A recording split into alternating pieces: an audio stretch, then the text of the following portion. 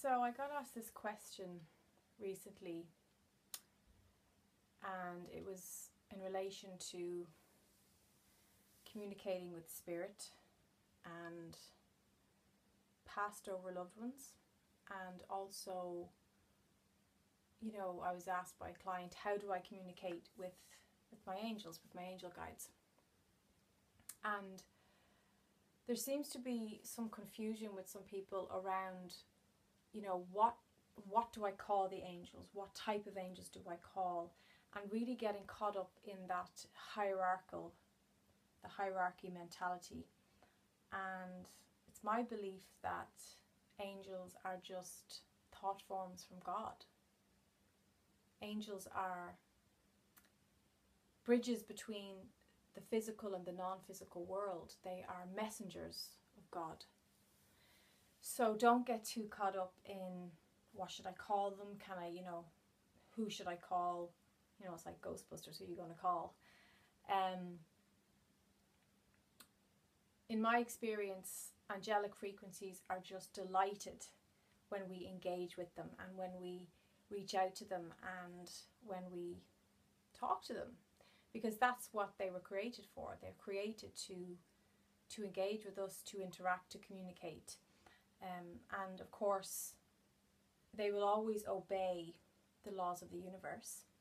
And one of the most fundamental laws that is a gift that's given to you from Source, from the creator of all that is, whatever you want to call that, and that is free will. So you have your free will, and your angelic guides, your angels or your spirit guides, whatever you wish to address them as, they will not interfere with your free will unless you give permission for them to intervene into your life, to step into your aura, to step in and help you in your life. So it's very important, if you're really wanting that communication and you're wanting that assistance, that divine assistance, that you reach out and you ask spirit for help and that you give them full permission. So when somebody's coming to me for a healing session, for instance, I will always tell them, before you come for your session, take a few breaths. If you meditate, and say to your angels, say to your spirit family, I give you full permission to step into my heart, to step into my life, to intervene and help me in any way that you see fit. And that is handing over your trust, your faith, that the divine, that spirit has a plan for you, that you trust that your angels are there to assist you, to guide you, to help you, to direct you. And a prayer that I like to say is, I say, light up my path. Angels, please light the path, light the next step for me so that I know which direction to go. And then I find in the days that follow, there'll be a lot of synchronicities, there'll be beautiful happenings. I'll get signs and symbols and communication from my angel guides that does light up the path for me. But again, I have to ask, I have to reach out, I have to be willing to receive. You have to be in the yin, in the divine feminine. You have to be willing to receive that energy. So another question that I want to address is, we just had Halloween there, so happy Halloween, sour and blessings.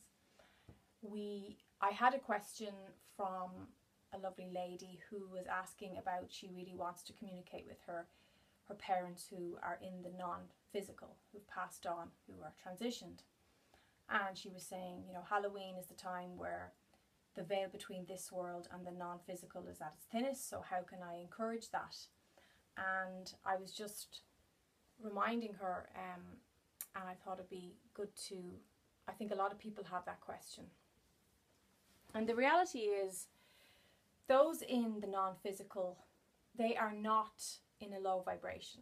They drop their ego when they transition back to Source, and they are in a very pristine, pure, high vibration. So in order to feel their presence and communicate with them, it helps if you're in a state of allowing, if you're in a state of receiving.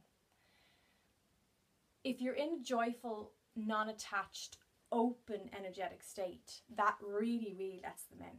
That's when you'll feel them. So if you're at a wedding and you're having a really good time and you're just feeling the good vibrations of life, you're dancing, you're drinking, you're with good people, with your family, with your loved ones, that's why you'll often feel them at those kind of celebrations.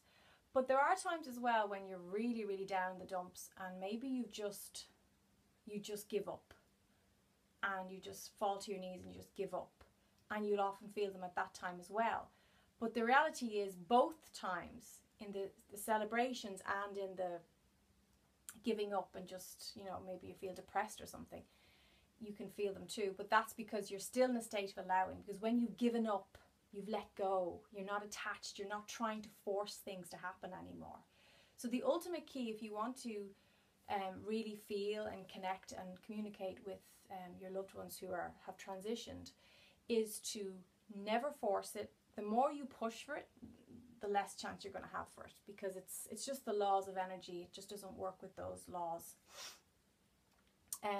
To be relaxed. Relaxation is a wonderful key for being able to tap into spirit. If you're not a natural psychic, high sensitive like myself, where those things will come more easily, it really helps to get into the habit of deep relaxation, practice deep breath work, and of course, I'm all about the meditation, because it really does bring you into a much clearer, cleaner alignment space with your energy. It opens up the chakras. So the more relaxed, happy, joyful you can be. But again, if you're feeling really down, you really feel that you want that connection, you really want to connect with your loved ones, you can still have that communication, you can still feel it. You might get a sign, you might smell. Some people report, you know, feeling smells like, there was one client and she said she always knew her father was around because she would get a smell of tobacco, and he had a very strong smell of tobacco. So it's just his way of letting her know, I'm with you, I'm around, I'm comforting you. But again, it's often the link there in those situations is you're in a state of allowing.